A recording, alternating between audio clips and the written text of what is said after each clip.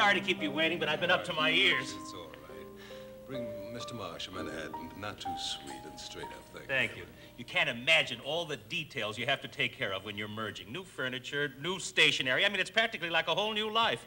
Listen, Reynolds, are you sure we're doing the right thing, my moving into your offices? Look, Marsh, I've done a lot of thinking. And, well, I'm going to be blunt. The merger is off.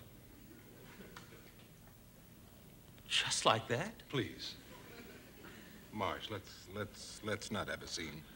Yeah, but I told everybody we're merging. My vice president, my secretary, the washroom attendant. I mean, how do you expect me to face people? Well, tell them it was your decision. Tell them you turned me down. They don't have to know the truth. But I'll know the truth. What do I say to myself during those still small hours of the night when I'm all alone? That my company wasn't good enough to merge? It's not that way, Marsh. It's just that, well, we're not right for each other. But it seems so right. Consolidated soup and amalgamated nuts. It just was so right. Well, it did on paper. On paper, it's an ideal merger, but there are other things besides paper. Reynolds, please, I know we can make a go of it. You're making it very difficult. I'm making it difficult. Please, Marsh, people are beginning to stare. I'm sorry.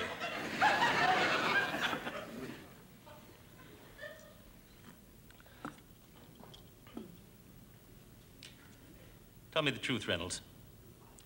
There's another company, isn't there? I knew it. It's Simpkins, isn't it? How did you know? Do you think I'm blind? Don't you think I noticed his annual report lying innocently on your desk? Or heard the rumors about a certain nuts tycoon seen lunching with the Bolts executive? As far as those little weekend yacht trips together, they're common knowledge. You're making it sound so cheap.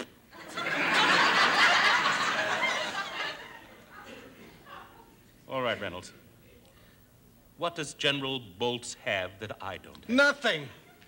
Nothing. You've got a perfect company. No, come on, tell me. I can take the truth. What is it? What's wrong? Is it my price-earnings ratio? No, it's nothing like that. Look, Marsh, I know how you feel. But you'll get over it. There'll be another company. But it won't be the same. Just won't.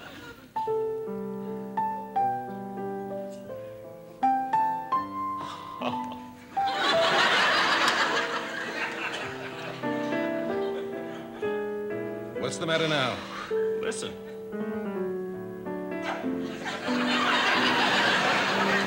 I don't hear anything. That's so like you.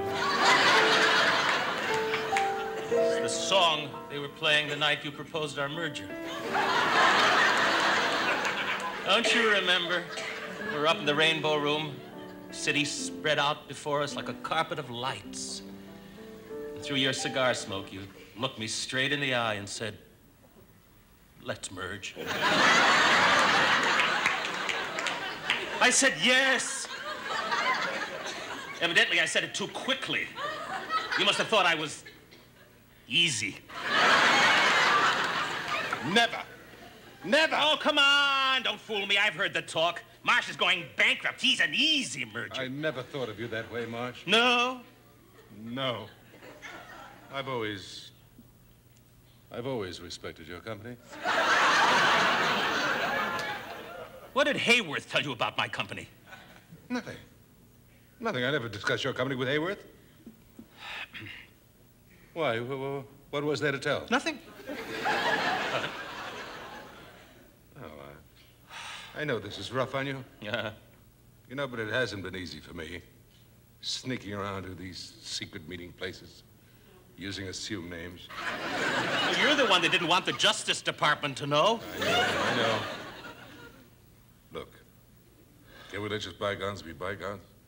All right, so we don't merge. We can still do business together, can't we? What kind of a company do you think I run? Well, I didn't mean it that way. No, of course you didn't. Look, we did make some deals.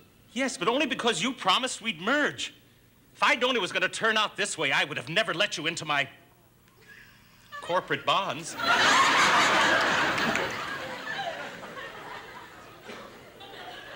wanted that as much as I did.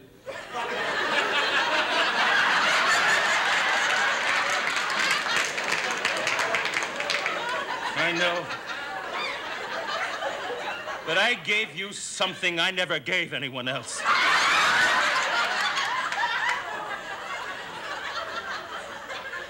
My debentures. I know. And I respect you for it. Well, then why? Why? Please, Marsh, let's not spoil it. Me? I'm not spoiling it. You are. Well, let me tell you something. I'll tell you the truth. I never really cared for your company. You're not the only pebble on the big board. I'll tell you something else. All the while we were discussing merger, I was making deals with other companies. Please, Marsh, don't. Yeah, I spoke to a lot of companies. IF&W, AT&C, JR of R&D. J&R, no. Yes, JR. I made lots of deals with him. Cheap, tawdry little deals. And you know what I let him do?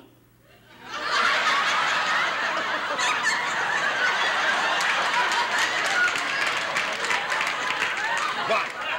I let him handle my stock options. Stop it, Marsh.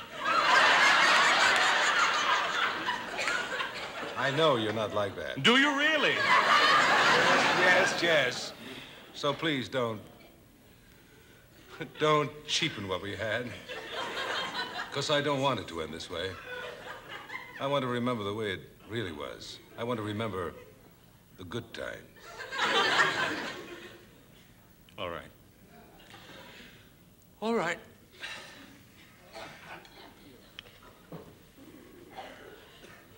You want me to have my chauffeur drive you home?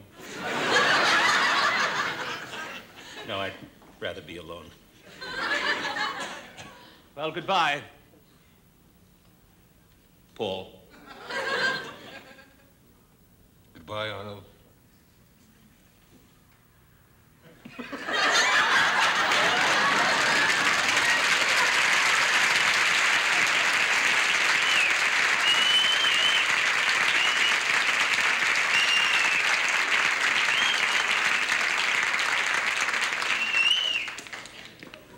Hello, Simpkins. I waited 10 minutes. I'm sorry. It wasn't as easy as I thought it would be. What wasn't? Well, I told you about it last night, how I'd get rid of Marsh so I could be free to talk to you when I'm free. I'm free. Well, look, Reynolds, I've given it a lot of thought. The merger is off.